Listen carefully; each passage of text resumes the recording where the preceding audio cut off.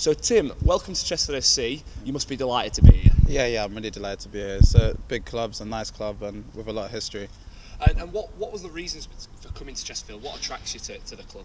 Well, I know the club has quite a lot of history, and I know it probably deserves to be in the footballing league, so I'm just here to try and bring it back up to it.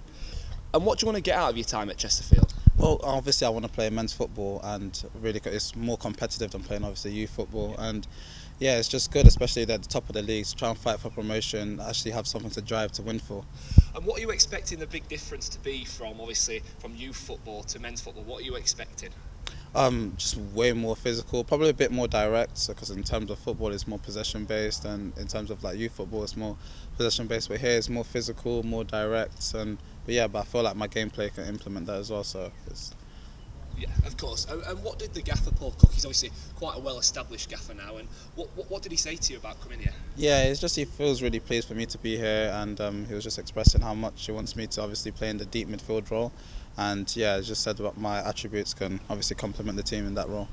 And obviously you've come on loan from Arsenal. That's it's quite a unique one at Chesterfield. We don't get many players that come on loan from a Premier League club, as I'm sure you can imagine. So yeah. Just tell us a little bit about sort of the difference between, obviously you've come from the youth setup, but sort of already on your first day it must be such a big change.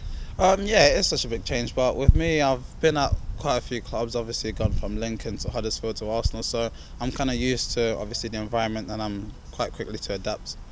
And for you, is it all just now about getting out, playing some games, and just really getting your teeth stuck into some men's football? Yeah, that's the main goal. That's the main goal, really. I just want to come out, play some football, and get my name out there, because I've played a lot of youth team football, and I just feel like obviously now it's time to really put my foot down and play men's football. Absolutely. And how would you describe yourself as a player?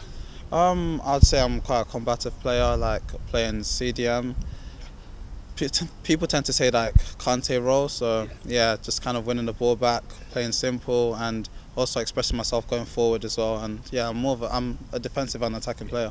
And what would you say your best attributes as a player are?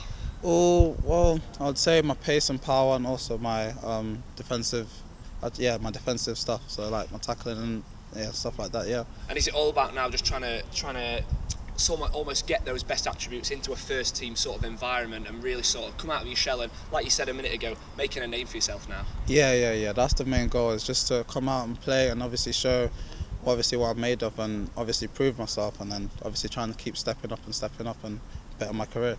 And do you know any of the lads here, or is this the sort of a brand new, fresh environment for you? No, but everyone's brand new, but also, like I said, I've been at quite a few clubs, so I can definitely adapt, and it's nothing new to me.